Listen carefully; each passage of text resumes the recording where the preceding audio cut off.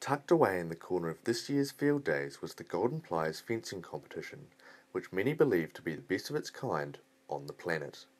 Competitors included current Golden Pliers and world champion Shane Boskill.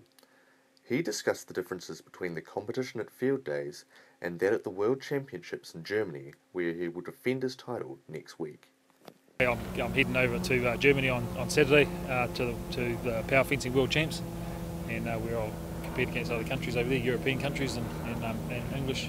I suppose the prep's a little bit different in the fact that the fence is different, but as far as training goes, we do all the training for this event, and this is a lot harder. It's just more grueling as far as physical and mental. You know, it's the one in Germany is a pretty easy fence. It's only a 3-wire electric fence.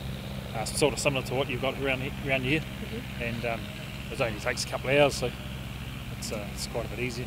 Shane's success has motivated young fencers, including his son Tony, to do their best at Field Days in the hope of heading to the World Champs in the future.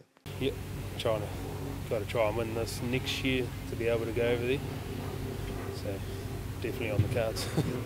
Given the difficulty of the competition here at Field Days, the fencers are not fazed by the World Championships in Germany. From what I've heard from the older fellas that have been, it's not that hard over there. The fencing's probably not as difficult as we have here, and they seem to think it's quite easy.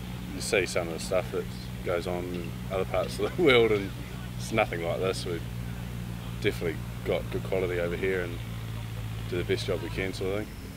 Once again, it seems that Field Days is the pinnacle of agricultural events, not just here in New Zealand, but around the world. Ko Sean Nugent, Taku Ingoa.